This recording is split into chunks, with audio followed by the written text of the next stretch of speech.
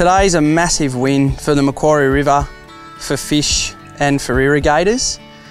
It's a sad fact that we stock 2 to 3 million fish in New South Wales every year, but at the same time we suck 50 to 100 million fish out. The Trangie to Nevertie irrigation scheme has now set the benchmark for best practice in water extraction, not only in the Macquarie Valley, not only in New South Wales, but right across the country. And now they really have set the bar because they've got these fish screens in, they're partnering with the community, they're partnering with the rec fishers and government, and here we see this milestone project going in today and the fish staying in the river where they should be. It's a win-win. It's a win for the environment. We're having benefits for fish, we're keeping more fish in the river, saving hundreds of fish a day.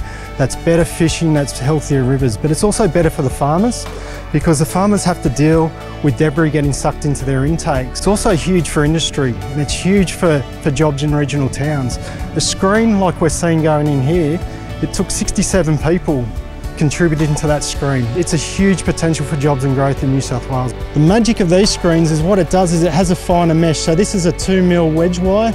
It actually has a large surface area, so it keeps the fish and the debris a long way away from the high velocity zone. Anything that does land on the screen will actually be brushed off by these bristles. And look, they're automatically operated. They're on a SCADA system that detects a drop-in head loss on the pump.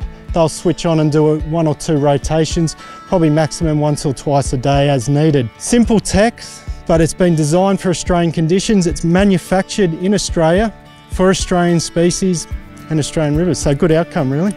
Quite often the ones that are trying to get back into the river system once we shut the pumps off, there've been a lot of Murray cod, and sometimes they might have a mark on them where the impellers got them on the way through and they still survive.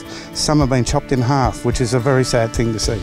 The main benefits are operating costs, not just for the pump station themselves. Like I said, it's a member-owned cooperative. They pay all of the costs for the power and things like that, but also on-farm running costs. Having not have to get out of bed at 1 o'clock in the morning and unblock lateral irrigator sprinklers, and also better returns on crops because they're getting the water that's spread over that crop in a more reliable way. Farmers are looking to be more sustainable. They want to do things to protect our rivers and, with regard to production systems in New South Wales and indeed Australia, people are looking for a cleaner and greener product, and screening pumps to keep fish in the river is a huge step towards that.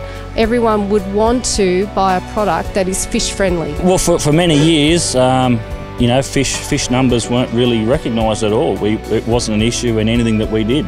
We start our pumps and we wanted our water.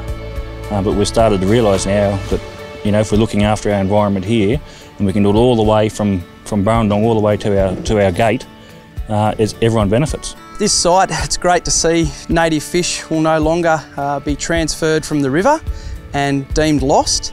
And now they will remain in the river to breed naturally. It's great for jobs, it's great for growth, it's great for regional economies, and from our perspective, it's great for fish.